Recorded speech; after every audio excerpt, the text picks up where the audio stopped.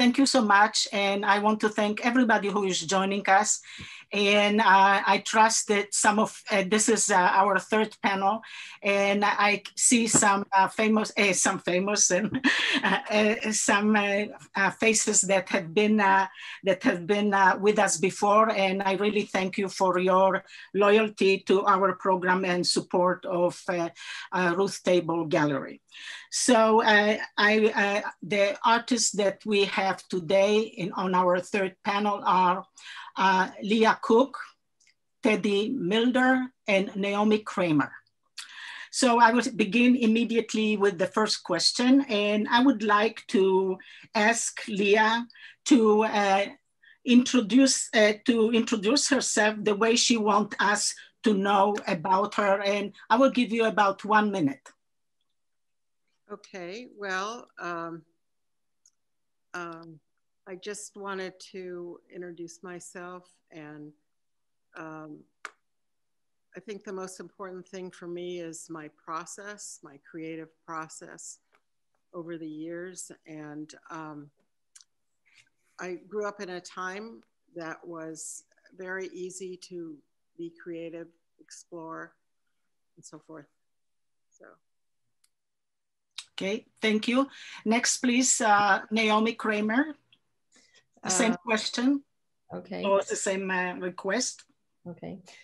So I'm a painter and a video artist, and I also draw. And the thing that I most enjoy is the experience of no boundaries between media and the cross-fertilization of the different media that I use into each other. And I find that process incredibly creative and generative. Okay. Teddy Milder, please. Hi, I want to thank you, Hannah and Ruth Table, for inviting us to be in the exhibition. I came to a full-time art practice later in my life, although I had studios and part-time art practice throughout. So I had this whole other career until about 15 years ago. I work primarily with fiber techniques, but I think what's exciting to me is that I use lots of different kinds of non-traditional materials, and my curiosity in trying to figure out how to make those materials work is what excites me. Okay. The next question is, I would like in the same order, so I will start with Lia, and tell us about your earliest memory of becoming an artist, and when did you know you wanted to be an artist? How was it nurtured and nourished? So I basically grew up in an environment where art was always accepted in the family. My mother had been an art major at Cal in the 30s, and so we just did art as a part of our life. All of us did. We didn't think of it as a career. We thought of it as an everyday part of our life. And my mother was wonderful about letting me be myself. So she didn't want to control me and make me into a 50s, 40s woman. She wanted me to enjoy myself and to just explore and be creative. And so I feel very, very lucky about that. And the things that turned me on to eventually to being an artist, I wanted to do something creative. I knew I couldn't dance, I couldn't sing very well, I didn't have a good ear for music. And my brother was considered the artist, you know, the artist in the family. So I had to find something different. So I wanted to be an actress, and that's what I did for quite a long time.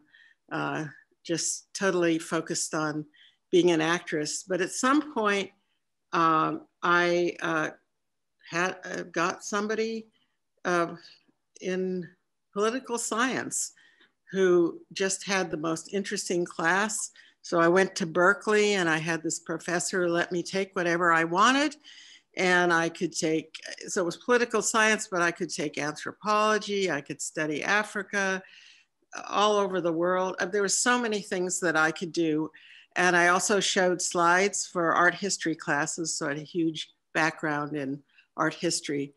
And so anyway, eventually I got you know, I got out of the acting thing and into, and I always also took painting and did that at Cal all the time I was there. So at some point I brought it together with textiles. And when I traveled to Mexico, I saw so many wonderful indigenous people weaving. And so when I came back to Berkeley, I kind of put the things together. And okay, let me just move on to Naomie. Naomie, thank you for that background. And now let me just move to Naomie. Hi. I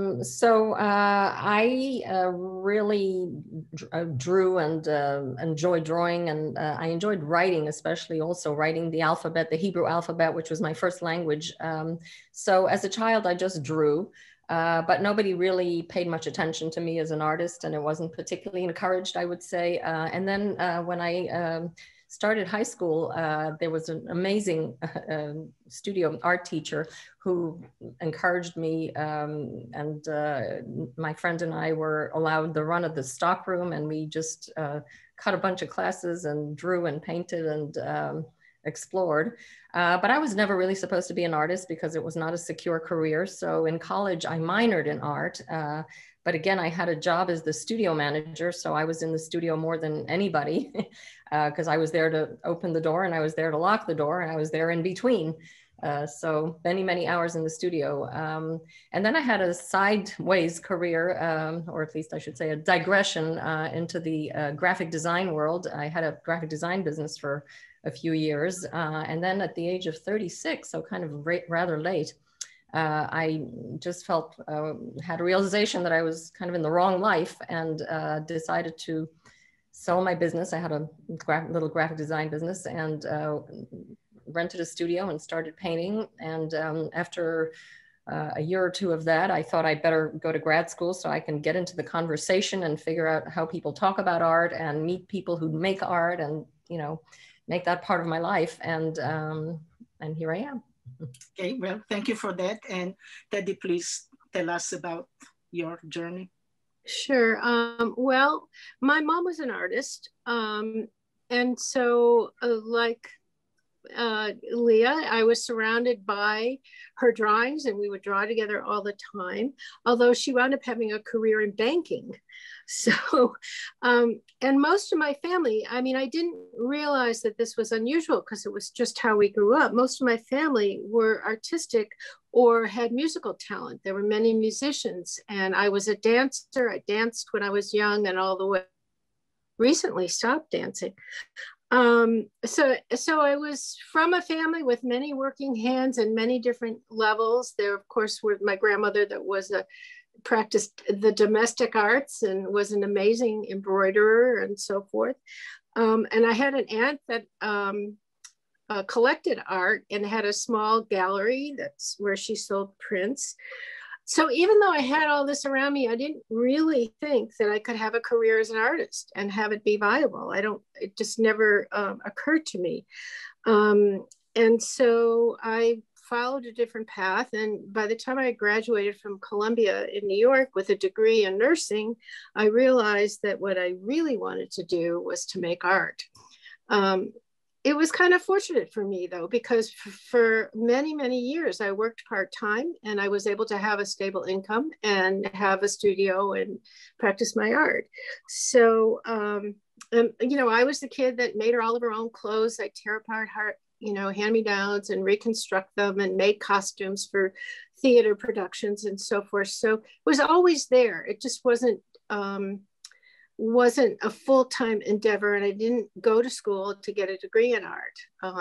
So my life experience was my art studies.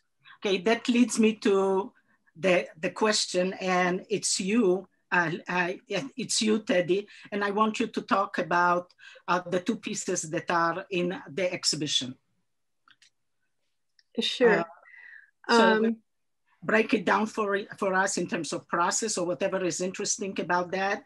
And then some of the pieces you created while you were in an artist in residency program. So I want you, and especially when you were in in Mexico. And I'm very interested and I think everybody else will be interested to know about artists in residency outside of this country. Sure.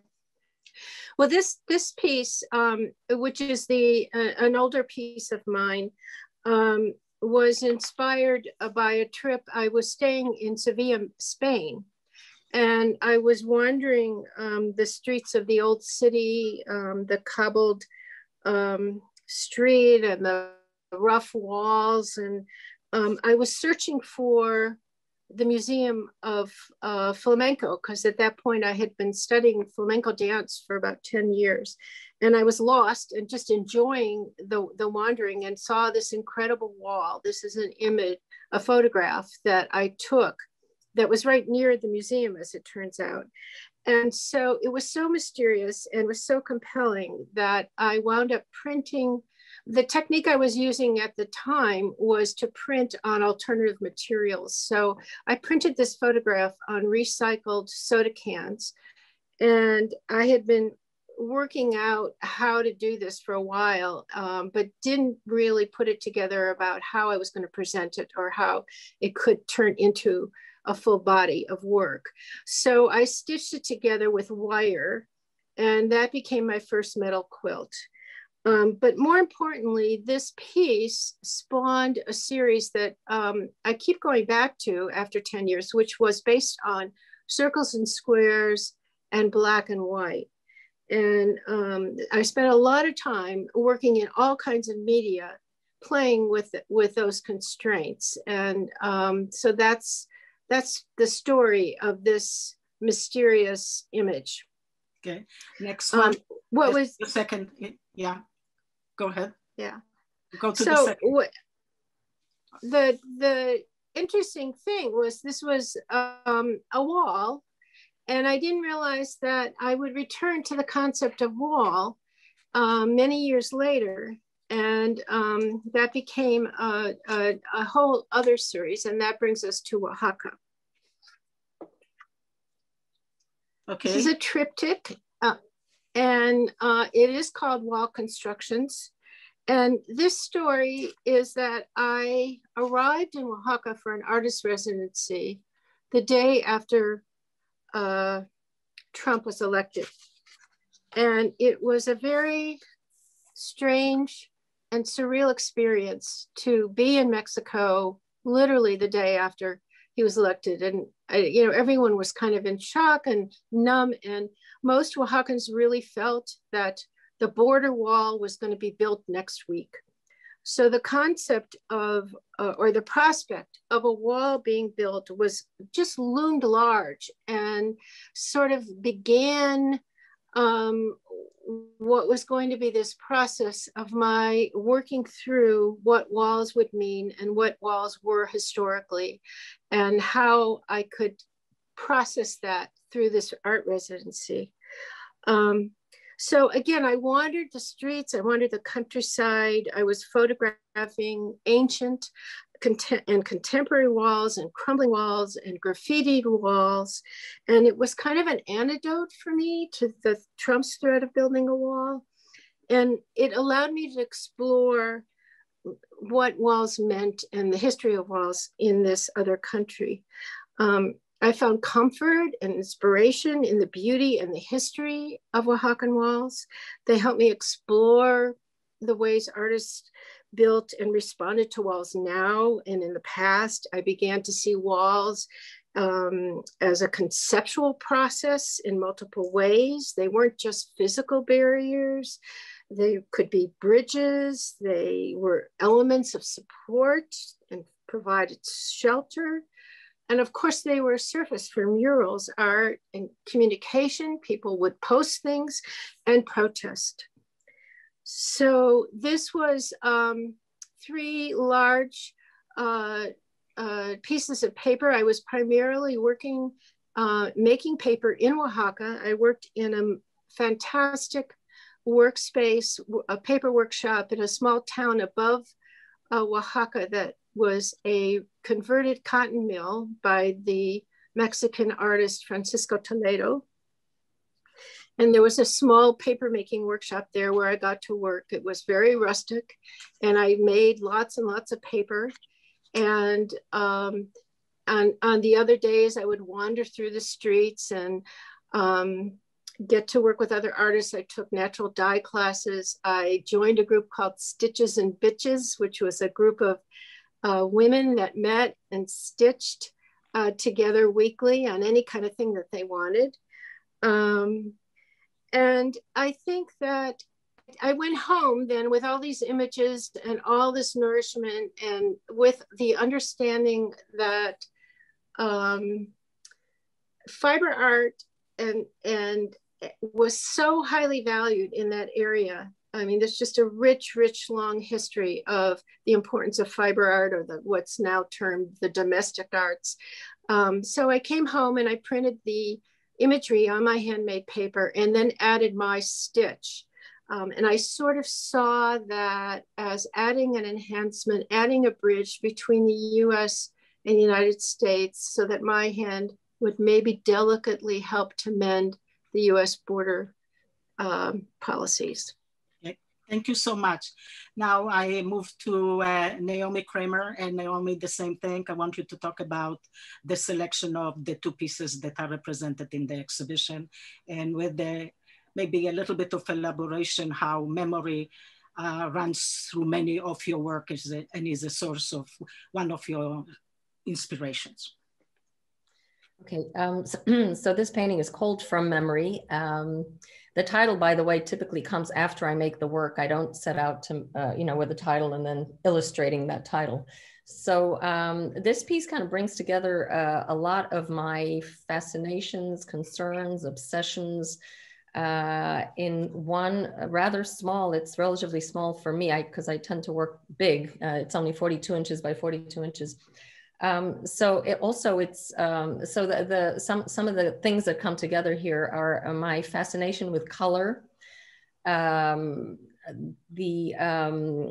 structure of the work, the references to art history as well as personal history. So the use of little paintings inside a larger painting, which is done quite a bit, certainly in many of the paintings that I love. I mean, Matisse, Picasso, there are often small paintings quoted in the little paintings, in the larger painting.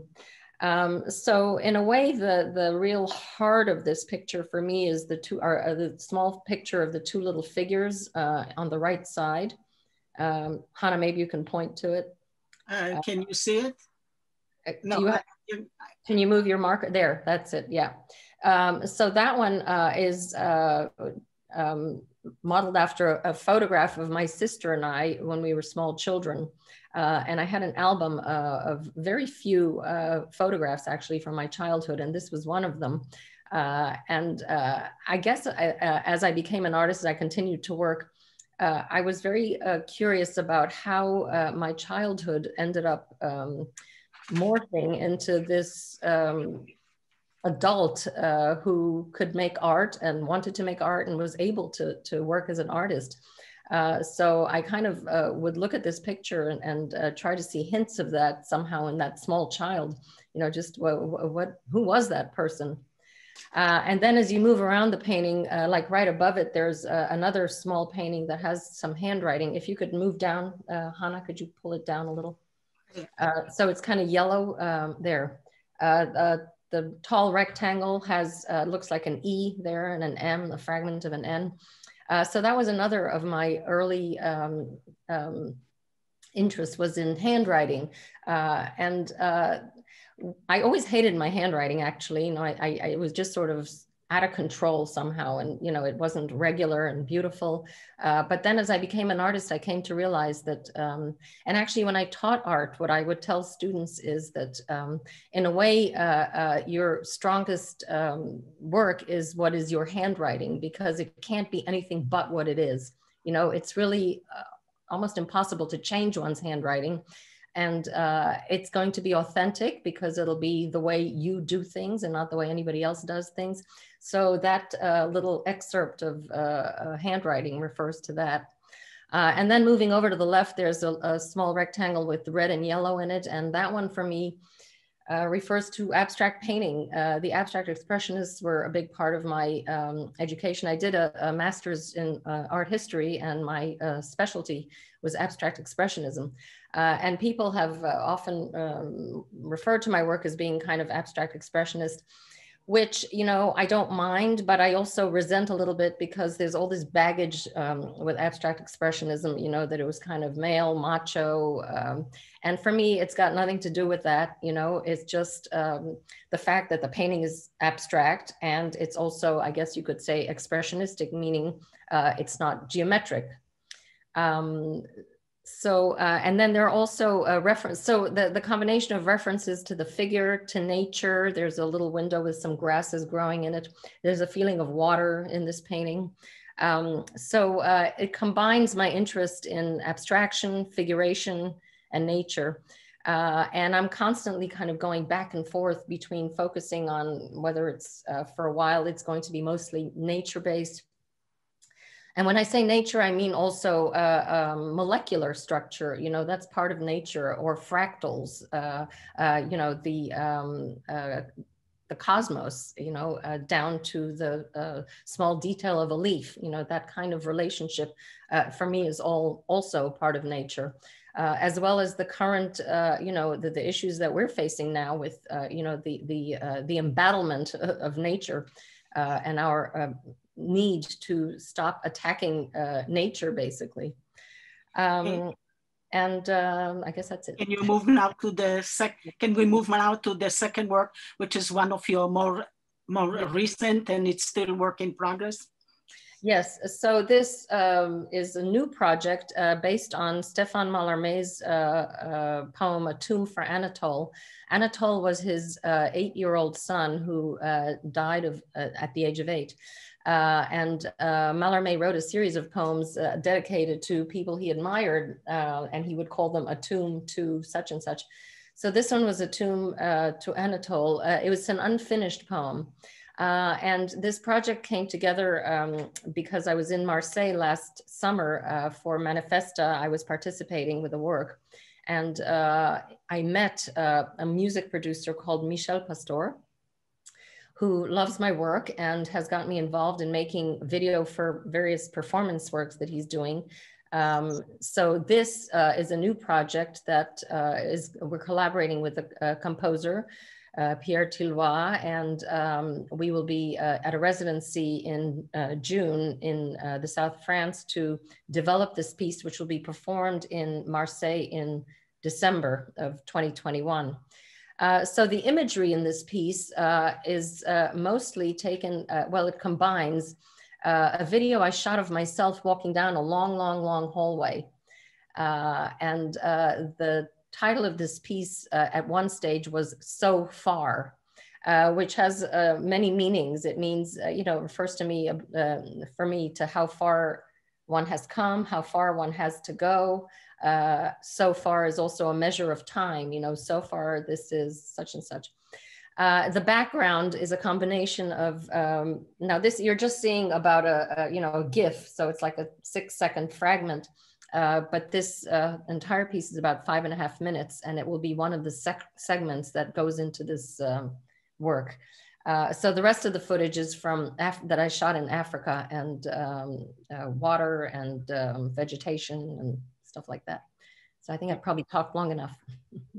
Okay, thank you. Now I move to Lia, and Lia, please speak about your 2 pieces and start with the Florentine fresco. Okay, this is a piece of work. I think this is 1992, but it's developed from a series of work that I did in the 80s. And all of my work is woven. I have weaving as part of all of it, but I also, in this case, it's like a painting in 3 layers. So it's a painting and it's woven, and it's painted before it's woven and paint afterwards. Anyway, that's the process, and it's run through a big etching press and put in water and flattened out. So it has a kind of reflective surface. When you move by it, the patterns change and so forth. So there's a lot of my interest in the connection between weaving and painting. And I started working with woven, instead of just a regular canvas, I would weave a canvas out of rayon and put it in water and put it flat and use it as a canvas to paint on. But as I began working more, I began to look at a lot of paintings, and it seemed like in a lot of, from everything from Renaissance paintings to just lots of historical paintings. I spent a year in Europe and traveled and saw a lot of historical paintings in museums, and there was so much drapery. I mean, the painting was almost all cloth, and yet it wasn't about cloth. It wasn't the subject matter. It was just the supportive thing. So the idea that textiles are a sort of supportive thing rather than a essential thing. So this is a detail from, I spent a summer in Florence, actually studying old jacquard weaving processes, but at the same time, I was able to see a lot of things, paintings and this particular fresco. And again, so I took details from paintings and then repainted them and wove them and so forth, but mainly making the drapery as the subject matter. And that was, I guess I started out working with making woven domestic objects. So it was a part of the time when, women's work, I was in a textile field, which was a wonderful field to be able to explore in and try all kinds of different things. And also look at the history, the broad cultural history, not just European history of art, but the broad cultural history of art from many countries, from Africa and South America, and all of these people that did textiles as an art form. So I really wanted to make drapery, in this case, but sometimes domestic objects as subject matter. And then I moved from this to doing details from the old masters and the old mistresses. And so I did a lot of work around, again, taking drapery. Eventually I did, I looked at the touch of the hand on the drapery, on the body, and eventually moved up the body to working with faces. So in my next one, we can talk about that. Okay, so let's move to your Sue series, and also please make your comments a little bit shorter and talk about the collaboration. Okay, well, the Sue series is based on the experience I had of translating an image, in this case, an image of myself as a young child, differently in weaving over and over again.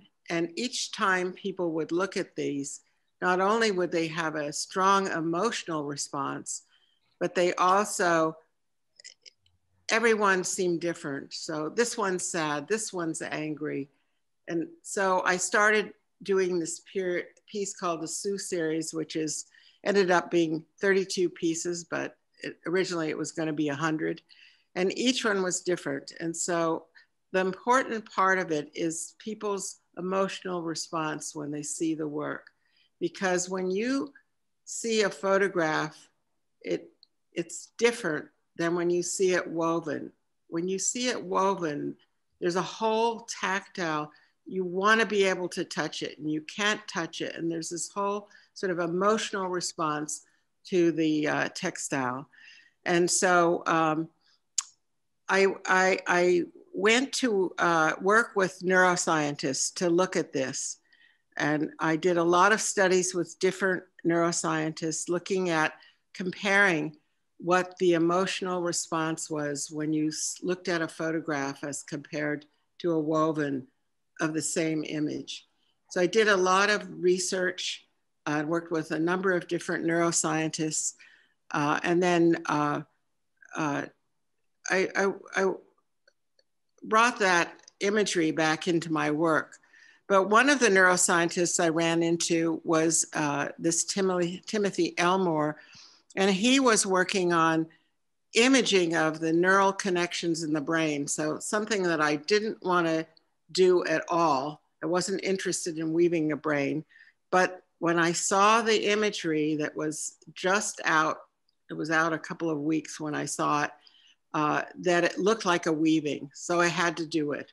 So I went and had my brain scanned and so forth and so on. So, and that's all woven back into the pieces. So this 32 pieces incorporates a number of these things, the neural connections in my brain, some of the data visualization from the emotional studies. So I think it was about 8 or 10 years I worked with neuroscientists and incorporated it into my work. So it's definitely a monumental work. And now, Naomie and Lia, you understand why I tried to pair you together and bring you into this panel.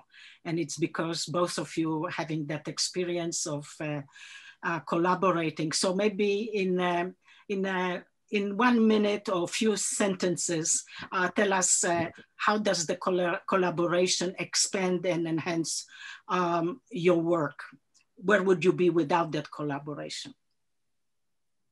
Well, for me, it's just, as I said, these unexpected things that happen when you collaborate. You start to collaborate and you have a particular idea, but if you're working with another person, they bring their ideas to it. And so what I like about it is the new things that happen, the unexpected things, the directions you didn't plan to go in, and then, you know, sort of bringing that back into the work. So, and then also looking at how scientists think and how artists think, and there's a lot of similarities, actually. That's wonderful insight. And now, Naomie, please. So I've collaborated in several situations, sometimes with music, sometimes with theater, and in one case on a film. It's a very interesting process. It doesn't come that naturally to me, I would say. I mean, I in a certain way, I'm always collaborating with music, but because I listen to music when I work. To actually work with the work of a composer, the question becomes sometimes, you know, I guess, which is more important, you know, which is subsidiary to which medium. And of course, the way I work, my medium is paramount to me, you know. So in working with a composer, it's not really much of an issue because, you know, music comes through a different sense than sight, you know, it comes through the ears. However, for example, collaborating with dance, I collaborated with Margaret Jenkins, or with theater, I collaborated with the Word for Word company. You really can't pull the attention too much, you know, the whole thing has to work together rather than, you know, one piece of it sticking out as, you know, predominant. So, you know, it's challenging. I also, one of the things I really enjoy about the collaborations I've done is that the stage is a very large canvas. So, you know, it's much bigger than any painting I could make. And I've always enjoyed working big. So that's one of the reasons I really love working with performance. Okay. Now we are moving into another topic, and this topic is about the art world. And I want to combine it with the situation that we are in, and this is COVID. And everybody, this whole year, and from the time the pandemic started, we started talking and writing and hearing people say, oh, take a look how many things are going to change. And it also has revealed and exposed all the dysfunction in our society, politics, and so forth. So that brings me to the question, would anything be changed? And I want to zero in particularly on the experience of women, women in the arts. So my time framework for that is starting with 1971, when Linda Nochlin has written her landmark essay called Why Have There Been No Great Women Artists? And that was really like a thunderbolt that hit the art world, and since then art history has changed. And then the other piece is in the 1980s was a group of women who were dressed up as guerrilla girls. They worked out from New York, and they were wearing masks as guerrillas, and they did the studies and published what's going on in terms of women, that they are not present in, have a hard time being represented in galleries, museums, and so forth. This book has been published, republished, and with new data. And so that over 25 years, we realized that there is not much that has changed. And in a recent study, it shows that only 11% of women artists are being acquired by museums. So I just want you to speak from your experience, and how do you view the progress of women in the arts in that time frame of 50 years? Lia, I will start with you. Oh, okay. And please make short comments because we are running out of time almost, okay? So, well, what I find is really interesting is that in textile field, all of a sudden, there's a lot of interest in textiles and a lot of interest in women, older women in textiles. It's amazing.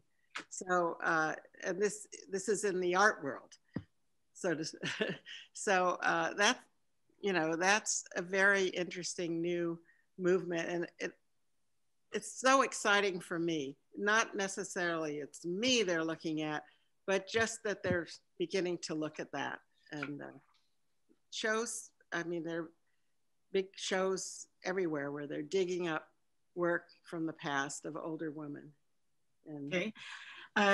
How about you, Teddy? Can you comment on that? Well, I was going to say something similar because that's my focus as well. And I also think,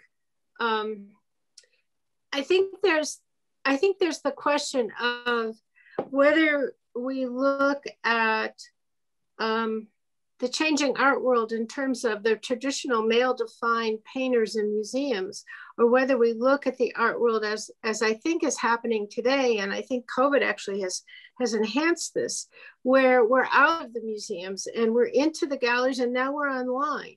And I see a lot of cross-fertilization. I see people doing paint, incorporating stitch and incorporating thread and material and fabric into the paint.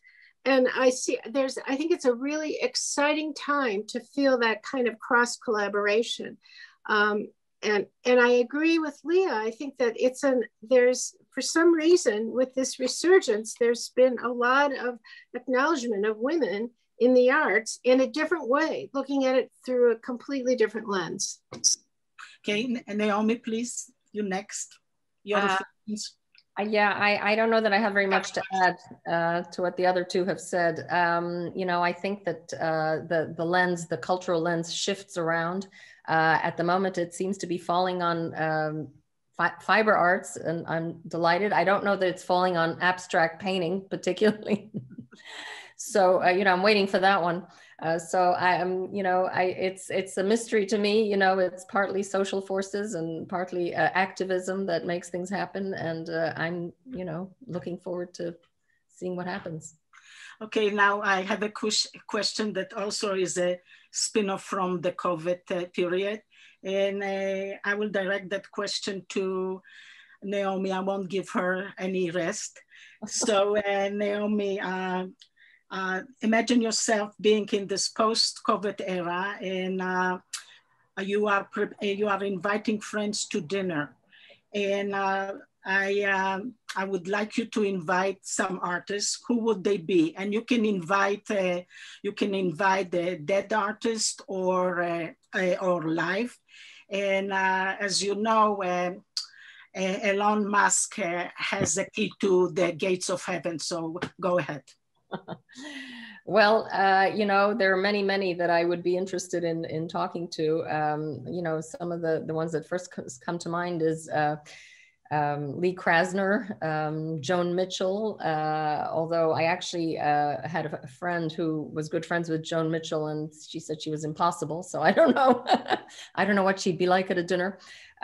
You know, Monet, Picasso, Cézanne, Dora Maar. To make it manageable, because the more you have, the less manageable it's going to be with those people. Yeah, that's it. Well, anybody else is planning a post-COVID dinner? Lia, you know, I was going with contemporary artists. So I want to eat with Winifred Lutz, who's maybe not as well known, but she's a sculptor and fiber artist and does environmental installations. And she's does phenomenal work and is fascinating. Sonia Clark. I would love to eat with Sonia Clark and pick her brain. She's another fiber artist, but she uses lots of different kinds of materials and addresses current topics like race, culture, class, and history. Alison Saar, yeah, and she can bring her mom too, Betty Saar. I would like to talk with him. I'd like to talk with Lia, you know, over dinner. I'd like to talk with my my art critique group. I always enjoy being with them, and I feel like we would have great conversations. Now you have Lia's email, so you can arrange it. Lia, can you please talk about your selection? For me, I didn't select other artists. I just would like to meet with people artists that I've known for many years and haven't seen. Somebody, you know, from Germany or Poland that I haven't had a chance to talk to. That's what I would like to bring in people from my past, and also young people, new people, you know, with new ideas. I miss teaching, you know, young people from teaching. I always had them in my life, and so that would be the other thing too. I had a specific question for you, Lia, and this has to do with the celebration of Bauhaus at 100, and where Annie Albers in particular has been featured a great deal, and she is, you know, she was quite a pioneer and did a lot of things during that time, and over the years she has been forgotten. So when we first talked, we had you have mentioned something about Annie Albers and the Bauhaus. So I just want to hear to you, and it's a particular interest to me because I spent over 2 or 3 years just working on Bauhaus, and we did more than 3 exhibitions on the topic. So, well, I was going to talk about something broader than the Bauhaus, because the Bauhaus had a very important influence in the whole art world, broadening things out into crafts and performance and all kinds of things. And it was an important influence. But my influence came more from anthropology and from looking at broad other cultures that did art and the history of textile art, which was, you never had that kind of history when you took an art history class. But so that was more an influence than the Bauhaus. But I was, of course, aware of all the things that were happening with Annie Albers and you know, like she wasn't as noticed as Joseph Albers and all of that. But she was an important person, and it was an important influence in many schools. But for me, I was influenced more by Ed Rosbach at Berkeley and, as I said, anthropology and travels in many different countries, looking at, you know, the whole history of art, not just Western art. So. Okay. You share some interest with Annie Albers because she was also interested in anthropology, many cultures, and she traveled extensively with Joseph Albers in Latin America and so forth. So now we come to the question that we cannot resist, and this is about building bridges and barriers and breaking barriers. So I am tying it in, like breaking barriers and also building bridges. I'm tying it to a broad topic, which is about ageism. So how does it manifest itself, and what type of, is ageism in your mind perceived as a barrier, and is this a problem for women in the arts?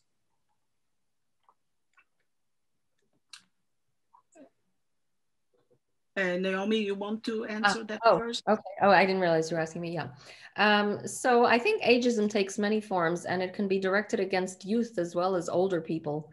So, you know, there are definitely, you know, things opportunities that are not available to older people. But then again, you know, my first experience of ageism was when I was in my early 40s, and I was introduced to Holly Solomon by somebody, and you know, to look at my work. And she's a dealer from New York who, you know, famous, you know, had an amazing gallery, and she loved my work. And I thought, wow, this is great. And then she took a look at me and she said, but you're too old to promote. So, you know, I mean, and I was like 43 or something. So, I mean, that too old? So I think that, you know, there are all kinds of prejudice, and it can find its way to any age, any sex, any race. And, you know, you just have to power through and make your work and not worry about it. That's my experience. Thank you so much. Very inspiring. How about you, Lia? Well, you know, as I said earlier on, within the field of textile and fiber, it's very interesting that it's old women that they're interested in. So that's a start. But yeah, I think it's there. Maybe particularly in terms of you know, getting a gallery. You know, are you going to get a gallery when you're 80 years old? You know, well, you might if you're Sheila Hicks and you know, your work is worth a lot of money. But for just even a well-known person, they want somebody that has the energy to produce a lot of work, and they want it, you know, a lifetime. They know you're not going to last very long.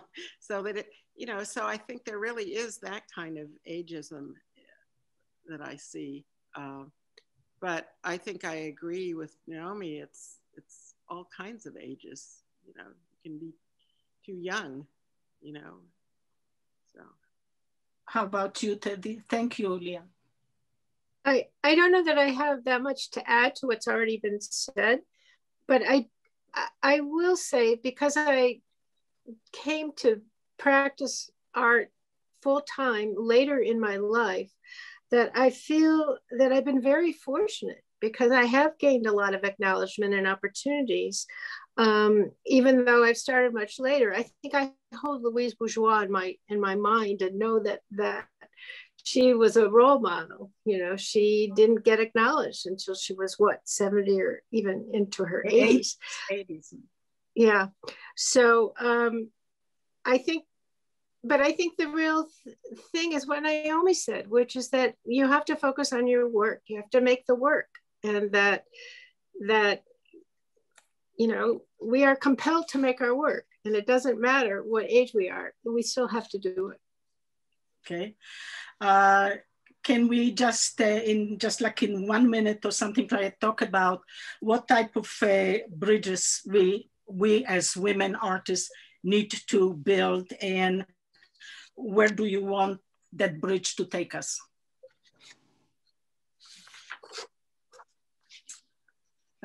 Naomi, are you ready? Oh, me again, huh? Well, we are going through a cycle here. Okay.